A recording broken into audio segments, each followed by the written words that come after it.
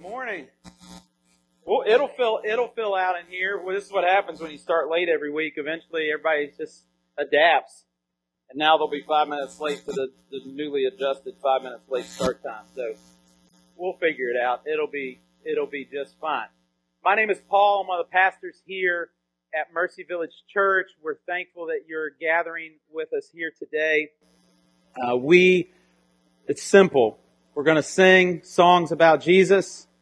We're going to preach the Word about Jesus. We're going to remember Jesus through communion. We're going to read scriptures that remind us of Jesus, because there's really nothing else for us in the sense of healing or redemption or comfort or hope outside of Jesus. And so we're trusting Him to meet us here in this place. We have some core values. We have 3 of them to be exact, and one of those it reads like this: we are loved by God. So hear that today. You're loved by God. Even if you don't feel like it this week, it's true. You're loved by God. And then our response to that reality is that we will love God fully, and we will love people selflessly. So that's something we desire for ourselves, is that we would love people selflessly, and in that we are rooted in God's love for us. Only 2 announcements today. They're simple. If you're with us for just the first or second, third time, you haven't been with us, but you want to get connected with what's going on at the Connect desk, which is that desk in the lobby on your way in. If you go there after the gathering, we have a cup for you, a tumbler, whatever those things are called. It's got our logo on it, and it's got some information about the church inside of it, and a gift card to the Human Being as well. That's our gift to you this week. So just talk to somebody at the Connect desk on your way out, and we can get you that free gift. And then the very last Saturday of this month, save the date, usually from about noon to 3:30, we partner with Barboursville Community Outreach. And that's this month. We're the ones prepping the meal and serving the meal at the Barboursville Community Outreach event, which is just a group of volunteers from area churches. This is their mission statement that came together in February of 2014 after recognizing that even in this prosperous community, which is true, we have neighbors who struggle with hunger, isolation, and other basic needs. And so they put on a meal once a month to give a community aspect for those people's lives and to feed them. And we'll be the ones. Jeremiah is not here today, but he is the most recognizable person in this church. He is massive. Don't start a fight with him. And he's bald and has a beard. And sometimes he wears his biker cut. So you can't miss him. So talk to Jeremiah if you want to be involved in helping with that. I just wanted you to get it on your calendar. Last Saturday of this month. We'll have more information as we get closer. We're going to pray, and after we pray, we'll read a welcome and we'll sing together. What I want us to do, and we do this about once a month, and you don't have to do it awkwardly. You just kind of side-eye, or maybe you know exactly who's sitting next to you. Because what I want to do is, as I pray, I want you in your hearts to pray for those people who are surrounding you. Right? Like oftentimes we start almost every other week. We do this once a month. I ask you to pray for yourself, like that God will create in you a hunger for His Word, that God will create in us an openness to the realities of the gospel today. But this morning, I want you in your hearts to be praying for those people around you, that God will prepare their hearts for what it is that He has for them today. Father, thank you so much that you are here with us in this place. You cannot fail, you do not fail, you will not fail to bring to pass everything that you have planned for your children. And so today, we have we may have anxiety, we may have fear that you're not with us. We may have doubts about your ability to transform us. But those doubts or fears or anxieties, as real as they might feel to us, are not rooted in truth. The truth is that you are in this place preparing to meet your people here where we are. And so may our hearts be open to receive exactly what it is you have for us today. It's in the name of Jesus we pray.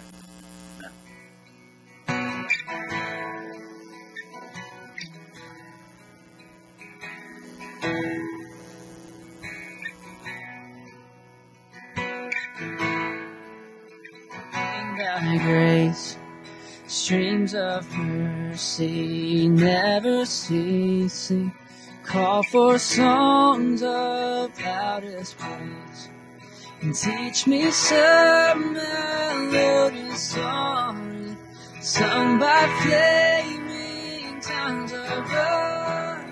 Praise the mountain fixed upon it, mount of thy redeeming.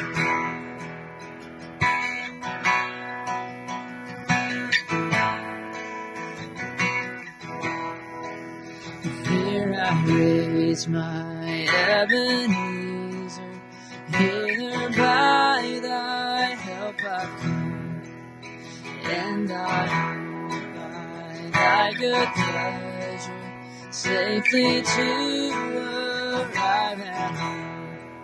Jesus sought me when a stranger, wandering from the fold of God, to rescue me from danger, interposed his precious blood.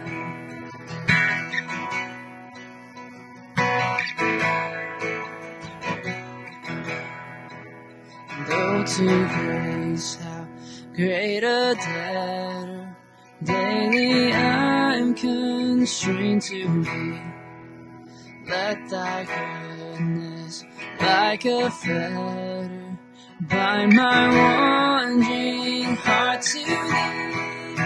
Born to wander, Lord, I feel it. Born to leave the God I love. Here's my heart, take and seal it for thy courts above. Here's my heart, Lord, take and seal it for thy courts above.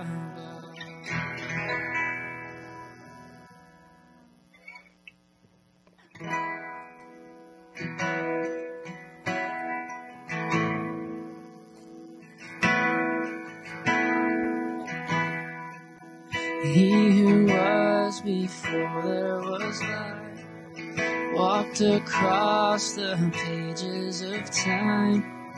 He who made every living thing, behold him. He who heard humanity's cry, left his throne to wake as a child. He became like the least of us. Behold him, Jesus, Son of God, Messiah, the Lamb, the roaring Lion. Oh, be still and behold him.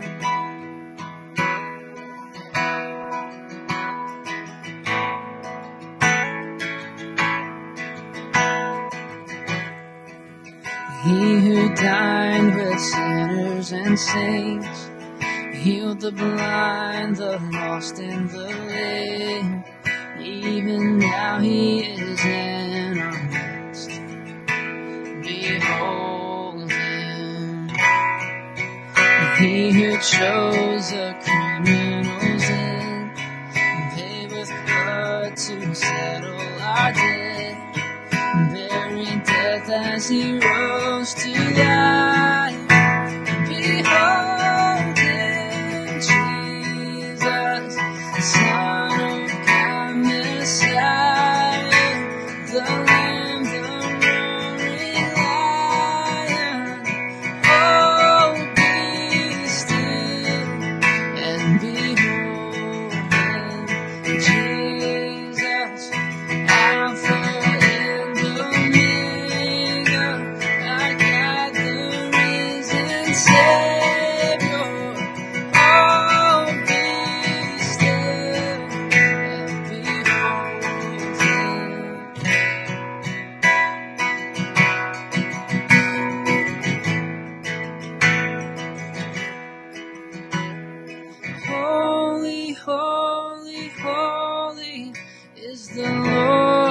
God Almighty. Worthy, worthy, worthy to receive all praise. Holy, holy, holy is the Lord God Almighty. Worthy, worthy, worthy to receive all praise. Holy, holy, holy is the Lord God Almighty. Worthy, worthy, worthy to receive all praise. Holy, holy, holy is the Lord God Almighty. Worthy, worthy, worthy to receive all praise.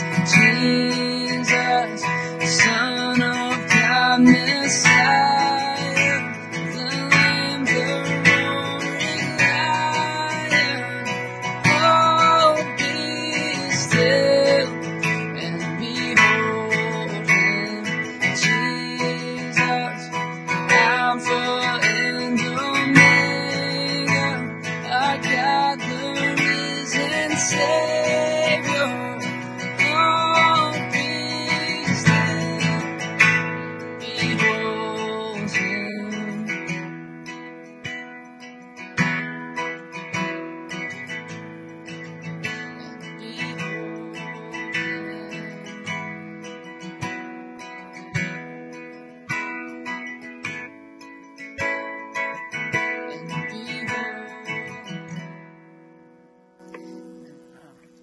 Today our scripture comes from Psalm 139, verses 23 through 24. It says, "Search me, O God, and know my heart. Try me and know my thoughts, and see if there are any grievous way in me, and lead me in the way of everlasting." This next song is called "Christ Be Magnified." And it's just talking about how great our God is. So sing with me.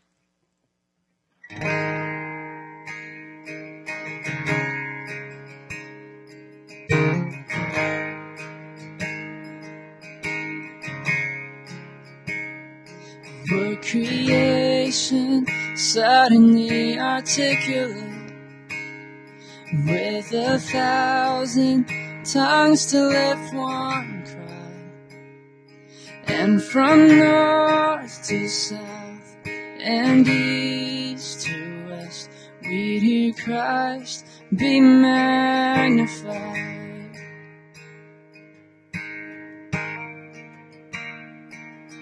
The whole earth echoing His eminence, and His name would burst from sea and sky, and from rivers to the mountain tops, we hear Christ be magnified.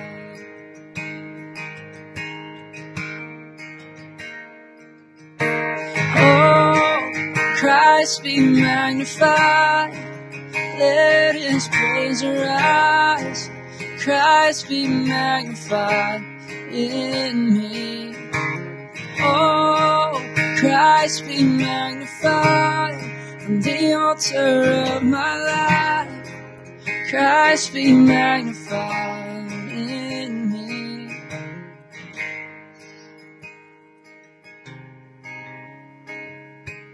When every creature finds its inmost melody,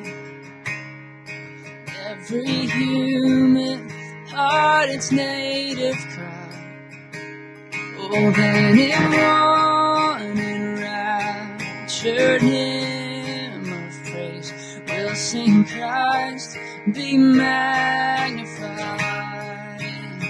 Oh, be lifted high. Oh, Christ be magnified, let His praise arise. Christ be magnified in me. Oh, Christ be magnified, altar of my life. Christ be magnified in me.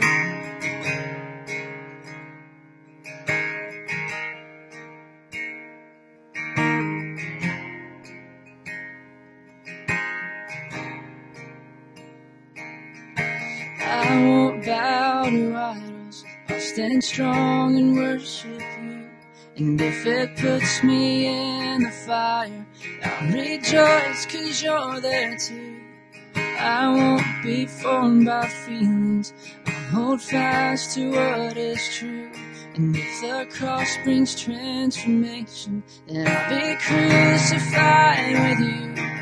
'Cause death is just a doorway into resurrection life. And if I join you in your sufferings, then I'll join you when you rise. And when you return in glory with all the angels and the saints, my heart will still be singing, my song will be the same.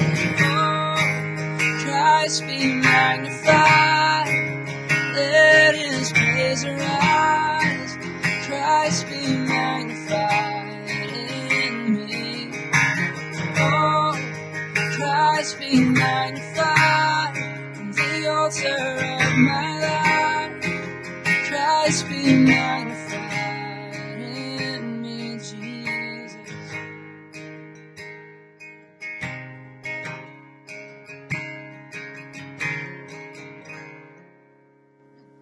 Dear God, thank you so much for this day. Thank you so much for being here with us, be with us during the service. Please keep us all safe. Thank you for the sunshine today. And we love you in your name and pray. Amen. Kids, you are dismissed. All right, good morning, everyone. Our scripture verses today are Philippians 2, verses 19 through 24. I hope in the Lord Jesus to send Timothy to you soon, so that I too may be cheered by news of you. For I have no one like him who will be genuinely concerned for your welfare. For they all seek their own interests, not those of Jesus Christ. But you know Timothy's proven worth, how as a son with the Father he has served with me in the gospel. I hope therefore to send him just as soon as I see how it will go with me. And I trust in the Lord that shortly I myself will come also. We say these words with me. The grass withers, the flower fades, but the word of our God will stand forever. Amen. All right, finish this sentence with me. It should be pretty easy, I think. This is like crowd participation this morning. We ride together, we die together, right? And then if you really have, consumed some really good cinema, then you might add Bad Boys for Life, right? Like to the end of that. Dear friends, like our dearest friends, the ones who we've endured hard times with, difficult times with, who have stood by us through those times, we sometimes refer to them as our ride or die friends. We're actually going to see today some of those folks for the Apostle Paul, some of those folks for the church at Philippi. So I would ask you, as we dive into this conversation, like, who are your ride or die friends? Who are those people? Kind of conjure up their faces in your mind.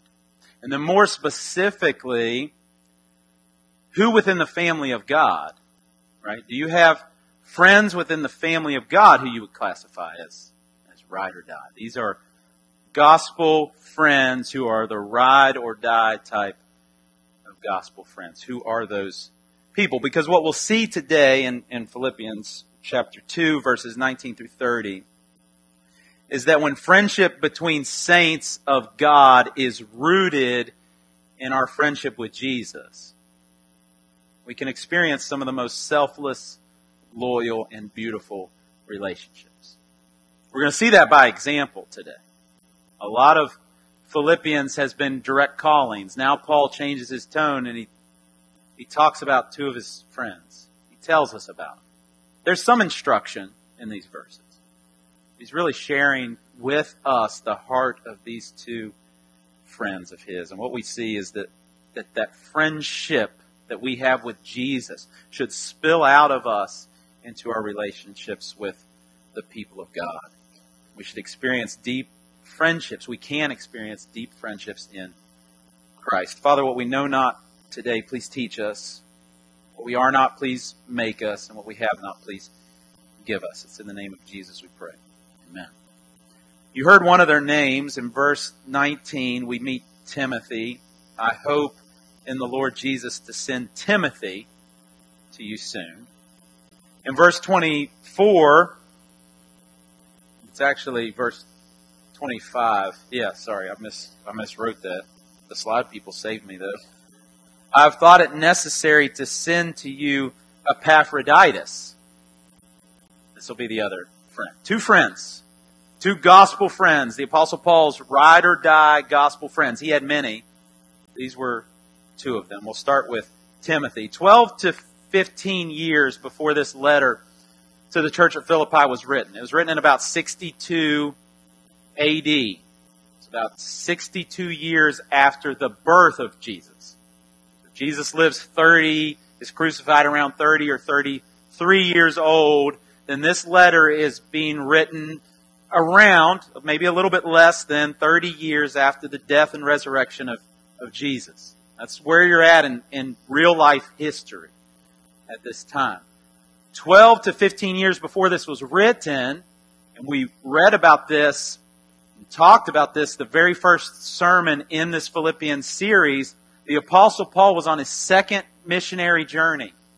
And on his second missionary journey, very early on in that journey, he picked up a passenger.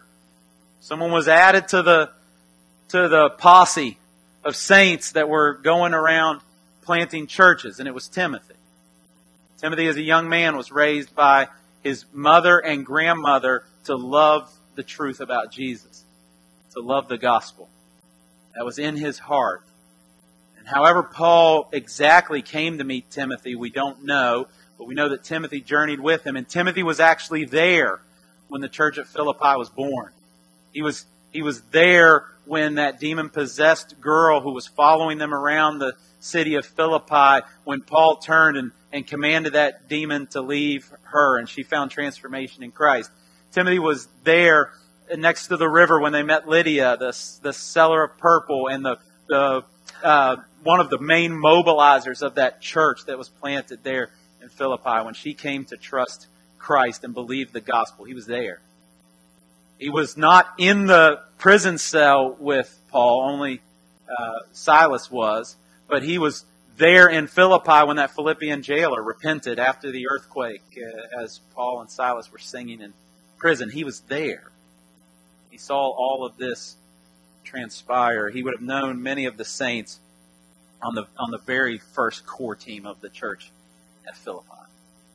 There's way more that we know about Timothy. We're not going to go into all of it. He was a dear partner in ministry to Paul. Very dear friend. There's 2 letters in your New Testament that are addressed to this man, Timothy. 1st and 2nd Timothy, ironically. They really stretched for the names of those books. He was a very dear friend of Paul and a very loyal, faithful minister of the gospel. And so, Paul talks about him first. Verse 19, he says, I hope in the Lord Jesus to send Timothy to you so that I too may be cheered by news of you. Paul does have an ulterior motive, by the way. And there's a difference between Epaphroditus and Timothy and their mission, their proposed mission. Neither of them have been sent yet. Paul just writes that he's thinking about it. Paul, as you can pick up, and you'll pick up in a couple other places, he sees the mission for Timothy to go, to visit the saints of Philippi, and then to return to Rome where he is imprisoned, and to report back to him what's happening in Philippi. Epaphroditus, I don't want to give anything away about him yet, we'll get to him in a second, is going to stay in Philippi. That's the plan that Paul's talking here. So Timothy, he says, I hope to send him, and one of the reasons I hope to send him is so that he can return back to me and I can hear and celebrate what God is doing in your lives from his firsthand account. And so that's Paul's hope. he goes on to describe Timothy, and I love this. And this is where we see what it means to be a loyal, ride-or-die gospel friend. This is the character, some of the character traits of a gospel friend. For I have no one like him, he says in verse 20, who will be genuinely concerned for your welfare. Genuinely concerned for your welfare. Not fake concern. He's not going to feign concern and interest. Genuine, heartfelt concern. You've met both types of people, Lord willing, in your life. Lord willing, you've met the other type of person, because the fake type of people can very much make your heart jaded. Think that nobody cares. These people say they care, but when the rubber meets the road, they don't really care. They're not ride or die. They're say they care, but they lied, right? This is genuine. He uses the word genuine on purpose. He cares about you, saints in Philippi. I know it. I've seen it in his heart. I know that it's true. From they, and again, they is not anyone specific. He's just generally talking about those who aren't like Timothy.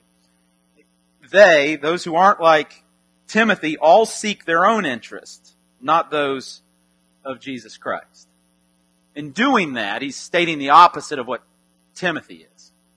Timothy is concerned with the interest of the church of Philippi.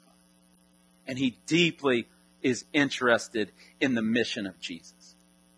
He is a selfless servant. Timothy, in verses 19 through 24, is shown to us to be a selfless servant.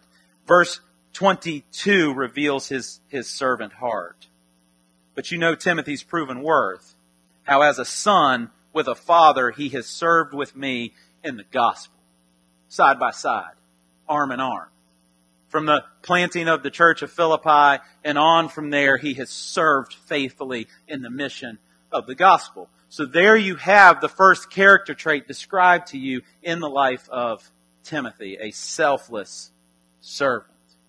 So Paul describes his plan for Timothy. Verse 23, I hope therefore to send him just as soon as I see how it will go with me. Now what's interesting here, and this is just I don't think it's nerdy. I think it matters. Like, we should be wondering what Paul's up to here. Like, it should matter to us. Like what does he mean when he says, when I see what will come of me? But I think that too, that's why the context matters. He's in prison, almost certainly in Rome.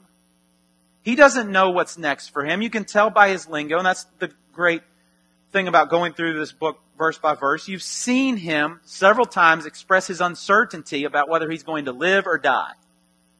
There's something happening legally in association with his imprisonment that maybe there's some more information about his sentence or about whether he's going to be set free that he's waiting to be handed down. That's what he means. Again, don't hear that as just informational. Hear that to feel Paul's heart as to where he is. If you've ever been in a place where you're waiting on news, in particular, if somebody else has control of the outcomes, then you can get a sense for how Paul felt in that moment, waiting for the word, here in a legal sense. Am I going to live or am I going to die? Am I going to be set free or my imprisonment going to continue? He evidently felt like there was going to be news handed down to him soon. And he says, as soon as I get word of what that is, I hope to send Timothy to you when I see how it will go with me. And I trust the Lord too, Paul says, that shortly I myself will come also. Church history is pretty certain that Paul never makes it back to Philippi. But Timothy probably does. Almost certainly does. Makes it back to see the saints who are there. But here's the point. Saints, are we selfless servants? Right? One of the things I would challenge us to do today is not only think about who our gospel friends are, but ask ourselves, are we gospel friends? Do we manifest these realities as we move towards other people? Are we selfless servants? It's convicting for me. Over the summer, we looked at Jesus washing his disciples' feet when we were going through 8 distinctives of Mercy Village Church. 2 weeks ago, we saw the humble nature of Jesus in the first 11 verses of of Philippians chapter 2. This is the standard of what selfless service looks like. The standard's not Timothy. The standard's Jesus. Selfless servants.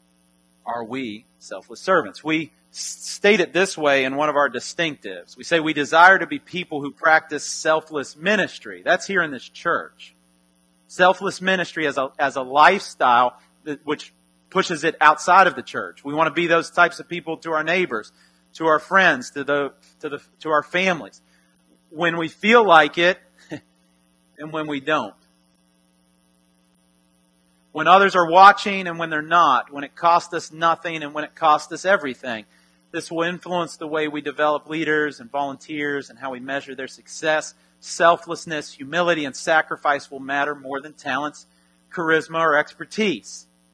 We will generously, joyfully, humbly, and sacrificially steward our gifts and resources for the good of one another and kingdom advance. We didn't come up with that because it looked like any of us. We came up with that because it looked like Jesus. And Jesus can make us look like that. But the question for us today is, are you a selfless servant? Are your relationships about you? Or are your relationships about others? Are your relationships contractual?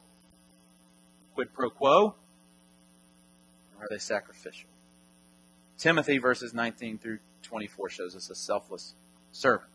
Verses 25 through 30 introduce us to Epaphroditus, the persevering partner. We know even less about Epaphroditus than we do about Timothy, infinitely less. What we do know all comes from the book of Philippians. He was from the church of Philippi. This is his home church. These saints at Philippi, he was one of them that this letter was addressed to.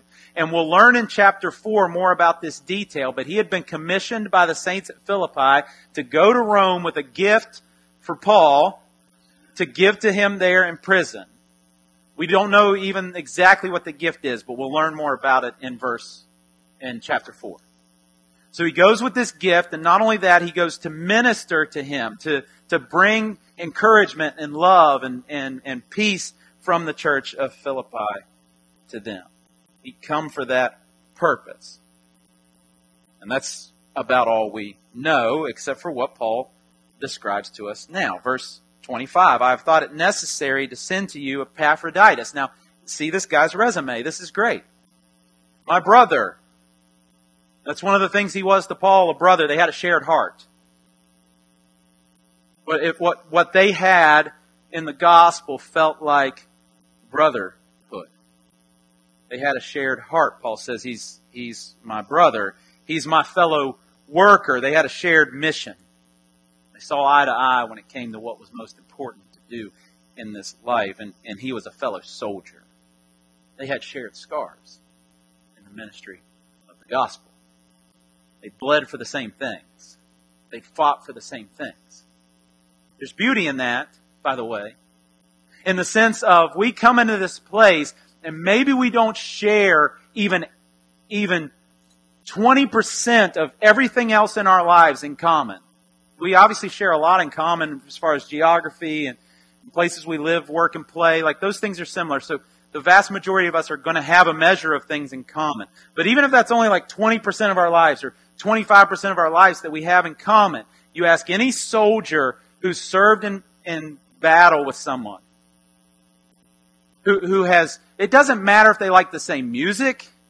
It doesn't matter even if their politics are exactly aligned. If you've shared a foxhole with somebody, if you have a common enemy, you've experienced common wounds, common attacks, common places of struggling, there's a deep bond that's outrageously difficult to separate from doing life in the midst of fire together. That's who Epaphroditus was. To Paul, they had a shared heart, a shared mission, and shared scars. He meant something to Philippi as well. He goes on in verse 25, he was your messenger and minister to my need. They trusted him. Like when the church at Philippi thought of all their people, they like pulled out the churches roll, or whatever, and like looked at the list of names. Maybe they had an Excel sheet or something with everybody's names in it, and they pulled it up. They said, who do we trust to take whatever this gift is? So he has to be an honest man of integrity that we can trust to transport this. He got to have a little bit of toughness, can go by himself. It's not safe necessarily to travel. I mean, you get that even now. It's not always safe to travel, but even then, probably more so dangerous to travel. And we want him to convey to Paul our love for him. So he's got to have some tenderness too. He's got to be this tough and tender man of integrity that we trust and know will deliver this. Epaphroditus. He's the guy. So we don't know much about Epaphroditus, but man, the guy was legit. God bled with some people. The guy had shown himself to be honest. The guy had shown himself to be loyal. The guy had shown himself to be faithful. So he's the one who they sent. And here's where Paul really makes an emphasis, though, of why we see Epaphroditus as a persevering partner. Because it gets even worse, it gets bad for Epaphroditus when he gets to Rome. Verse 26, I want to send him back to you, for he has been longing for you all and has been distressed because you heard that he was ill. We don't know much about his illness, but we know that it was severe. You'll see that in a second. He'd evidently traveled to Rome. On the way there, or once he got there, he gets very, very sick. News gets back to the church at Philippi, and Epaphroditus' biggest worry, and this is so Epaphroditus of him, it's so Epaphroditus of him, to not be worried about himself, but to be worried about their anxiety, about him. He's an empath, right? Isn't that what the term we use now? If someone who experiences other people's emotions when they're feeling them, this guy's tough. This guy's a man of integrity. This guy's a soldier in the gospel. He's scarred, right? But to be that way, he didn't have to turn off his emotions. He can feel what other people feel. And his greatest concern, he's this tough and tender man, Epaphroditus, is not for his own healing, but it's, man, I bet they're flipping out in Philippi. I bet they're anxious. News didn't spread as quick back then, right? You didn't just pick up the phone and call. Like, oh, by the way, he's feeling a little bit better. He's fine. No, he's like that. They don't know how I am. And I'm worried for them. For he's been longing because that's verse 27. Indeed, he was ill. That really did happen to him. Near to death. So it was severe. But God had mercy on him. And not only on him, but on me also. Lest I should have sorrow upon sorrow. The Apostle Paul is not turned off his emotions either. And this is important. Because the Apostle Paul has done ministry. The Apostle Paul has done travel. The Apostle Paul has been in the public square. He has been wounded physically, emotionally, spiritually by other people. And he has continued to lay himself out there for the sake of others. And by that point in his ministry in prison in Rome, you know what I would have done? I would have said, okay, Epaphroditus, thank you for the gift. It's good to see you. I know a good doctor who can help you with your sickness, but man, I don't want to get tied up relationally. I'm scared to. I don't want to open myself up again to somebody else, especially in the church. You met these church people? They can be mean sometimes. They'll turn on you quick. No. Paul lays himself bare once again into Epaphroditus. If this guy dies, man, I will be wrecked. If something happens to Epaphroditus, I'm going to be wrecked. He was connected deeply to him. So that's Epaphroditus. He comes to Rome, gets sick, almost dies, and in the midst of his near-death experience, he's worried about the saints at Philippi. And so Paul says, that's why I want to send him back. Verse 28, I'm more eager, based on this reality, that you guys actually aren't going to know how he is probably till this letter gets there. I'm all the more eager to send him, therefore you may rejoice in seeing him again. Paul says this, that I may be less anxious. I know I just emphasized this with Epaphroditus, but Paul had empathy too. I say that in particular for those of us in this room who think that what it means to be tough requires us to turn down our emotional awareness, our emotional engagement. It's just not representative of at least the heroes of the Word of God. In particular, the men, right? And stereotypes prevail oftentimes in places like Appalachia, not only here, but other places as well, that men are not supposed to feel things. The Apostle Paul, who is certainly tougher than me, probably tougher than a lot of us, says, man, I want him to be with you so that the anxiety you're feeling for him can be eliminated. And when it is, I don't have to feel anxious anymore either. Because his emotions he's not afraid to let his emotions be tied up with their emotions. So take that for what it is. It's just an observation from the text. He says in verse 29, so receive him in the Lord with all joy and honor such men. He says, I don't just have a plan that from his perspective, when he arrives, he shares the good news with you, you're encouraged, but also I have expectations for you, Church of Philippi, that you honor this man. You show him the honor that is due to him, because the little mission you sent him on in a roundabout way nearly cost him his life. Don't miss that. And now, the whole time he was sick, all he cared about was you guys. This is a legit guy that you need to honor when he comes back into your midst. And he just reiterates that in verse 30. For he nearly died for the work of Christ, risking his life to complete what was lacking in your service to me. He did this for you, and he almost died doing it. Honor him. Epaphroditus was a fighter. Epaphroditus was a persevering partner. I don't know how many of you geezers out there remember Simon and Garfunkel. Does that sound familiar? They knew how to make music. Nobody does anymore. Let's be real. Let's just be real about it. They had a book. They had a song called The Boxer, and towards the end of the song, there's these lyrics. In the clearing stands a boxer, a fighter by his trade, and he carries the reminders of every glove that laid him down and cut him till he cried out in his anger and his shame, I am leaving, but the fighter still remains. See, if Epaphroditus had been laid open, the service of the Lord. He'd been cut. He'd been wounded. He'd been knocked down. Paul had too. The fighter still remains. He was a persevering partner in the gospel. Saints, are we persevering partners? Or when the going gets tough, do we keep going? Now, I have to clarify this. I think it's so important. I didn't say when the going gets toxic, because we're talking about relationships here too. This is in the context of relationships. I didn't say when the going gets toxic. I said when the going gets tough. The going gets tough, right? That's you have a loyal friend, or you yourself have situations that come into your life that when you look at them, you say, this is going to be impossibly hard. That's tough.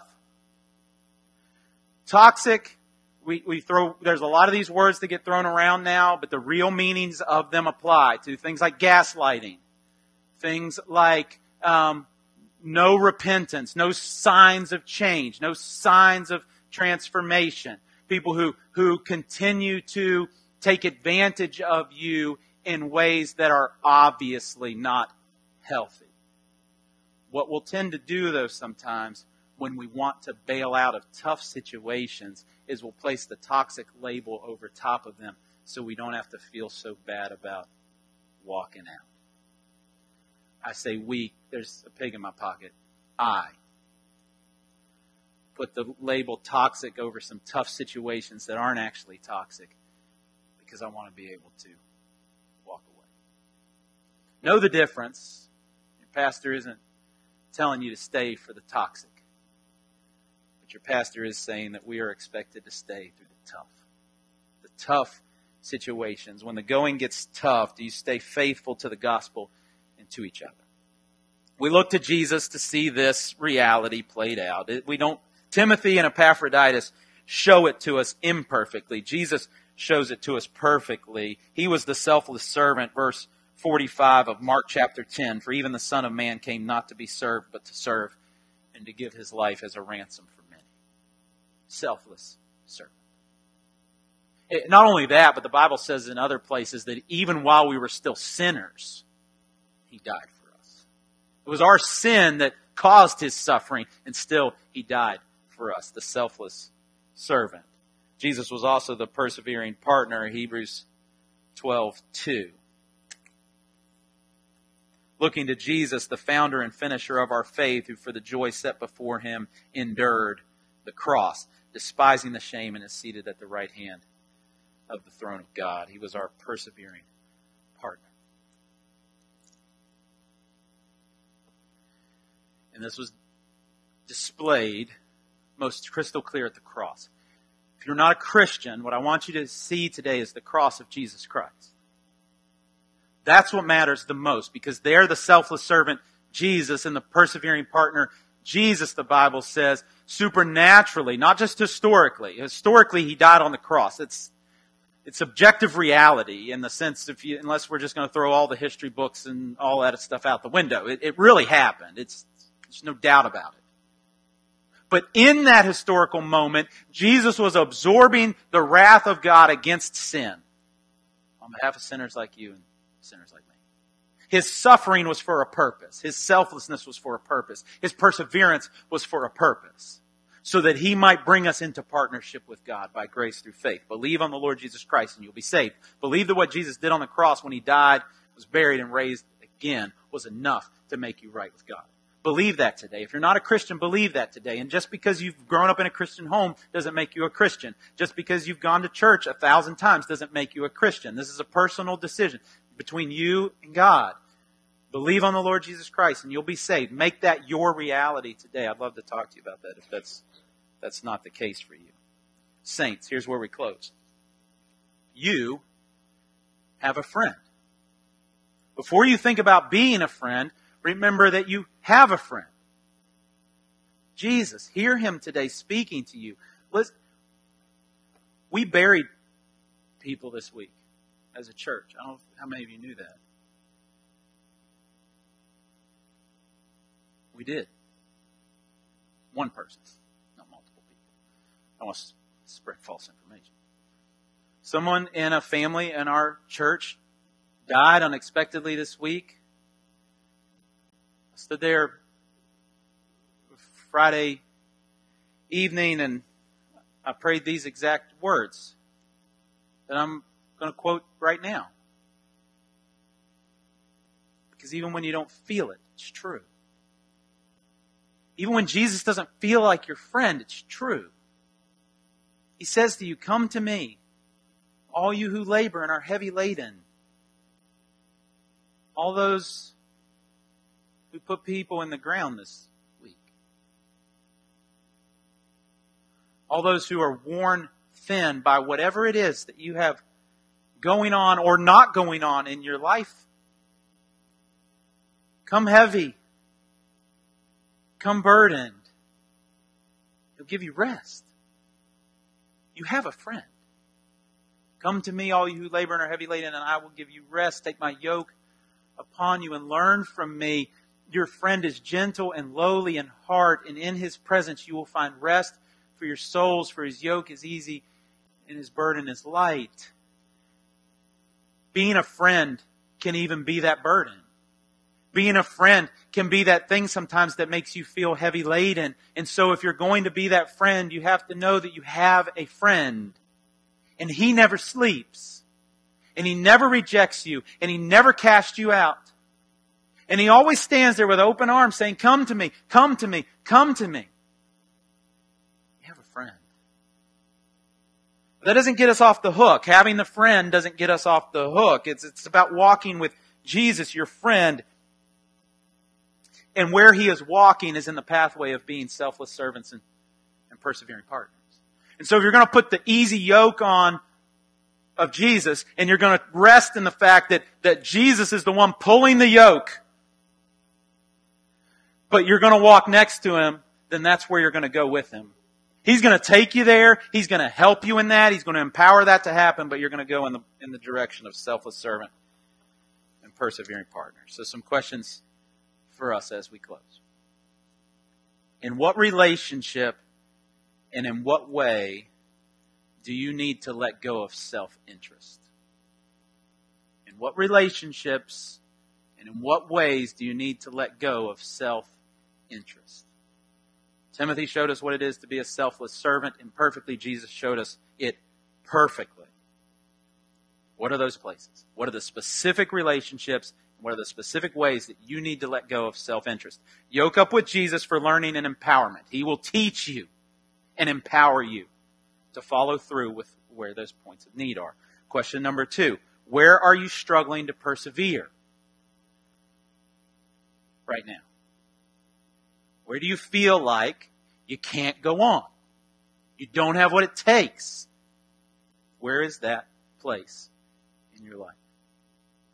Yoke up with Jesus for rest and for endurance in those areas. And then here's the last question. Who are your gospel friends?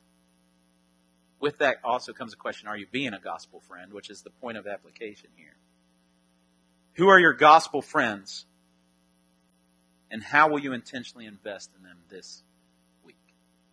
This week, specifically. I'm a little bit like 2 minutes faster than normal this week. That's a miracle. I've asked that we were at a conference in Brooklyn a few weeks back, and one of the things they did was at the end of every session, this guy got up there and he said, okay, before we just roll out of here and forget everything we just talked about, we're going to play music for like 3 minutes. And I want you to write down some stuff that you're going to take away from this. I said, man, that's a really great idea. And it's a fit for today. And I knew we were going to be short today. So for the next 2 minutes, we're going to play some music. And what I would love for you to do, if you don't have somewhere to write it down, then pull out your phone and write it down. Like actually apply. We'll leave the questions up there on the screen. Answer those questions in this moment while the music plays. And then we'll close.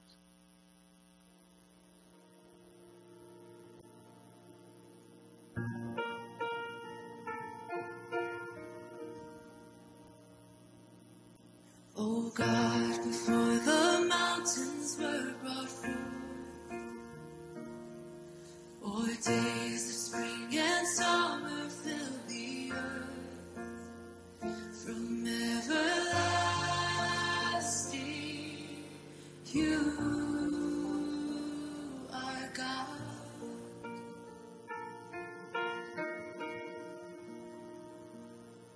We dwell beneath the stars in ancient skies. 1,000 years are nothing in your sight. From everlasting, you are God. And all our days are held within your hands. Your perfect love and favor have no end. We rest within the wisdom of your plan, everlasting God.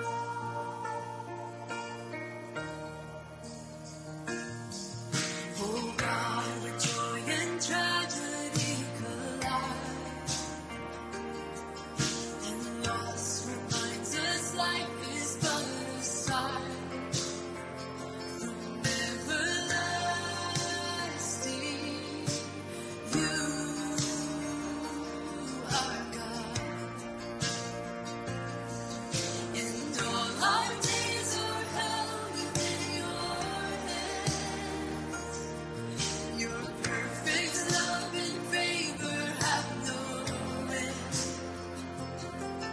We rest within the wisdom of your plan, everlasting God. We rest within your plan. Hopefully you at least got started thinking about that. it will be my prayer that even when we don't have time to do that week to week, that we wouldn't just leave here without seeing how this directly applies to our lives. So keep thinking about it if you didn't have answers to all those questions. Ask the Holy Spirit to reveal to you the answers to those questions, because they'll directly impact how we live this out. When friendship between saints of God is rooted in our friendship with Jesus, we can experience some of the most selfless, loyal, and beautiful relationships. Might we be those types of friends to others in the week to come and throughout our lives. Father, thank you so much that you've been a friend to us. In fact, you call us friends. More than that, you call us sons and daughters because of the finished work of Jesus on the cross, our ultimate example of what it is to be a selfless servant and a persevering partner. Might you work individually in all of our lives, in this place and throughout the week to come, that we would find and be selfless servants, those types of gospel friends. That we would find and be persevering partners and have those types of gospel friends. Make it so by your good grace. It's in the name of Jesus we pray. Amen. I'm going to read our passage for communion. And then I'll stand up here with the elements. You come and take them, return to your seats, and then we'll partake of them together at the same time. 1 Corinthians chapter 11, verses 23 through 29. For I received from the Lord, this is Apostle Paul writing, for I received from the Lord what I also delivered to you, that the Lord Jesus, on the night when he was betrayed, took bread, and when he had given thanks, he broke it, and said, "This is my body, which is for you. Do this in remembrance of me." In the same way also he took the cup after supper, saying, "This cup is the new covenant in my blood. Do this as often as you drink it in remembrance of me. For as often as you eat this bread and drink the cup, you proclaim the Lord's death until he comes. Whoever therefore eats the bread and drinks the cup of the Lord in an unworthy manner will be guilty concerning the body and blood of the Lord." That's a call to sit in your seat and examine your heart a little bit if you need to before you take the meal. If there's some things that you need to repent of or pray about in that space, there's time for that to happen. Let a person examine himself then, and so eat the bread and drink the cup. For anyone who eats and drinks without discerning the body eats and drinks judgment on himself. So as you're ready, come, take the elements, return to your seat, and then we'll all partake together. In a mysterious way that we can never claim to understand, Jesus is present with us in this meal. Beyond that, symbolically, we remember.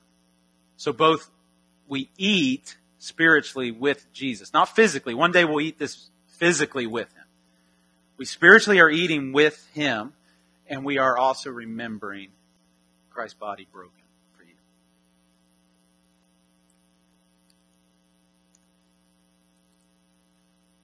And Christ's blood shed for you.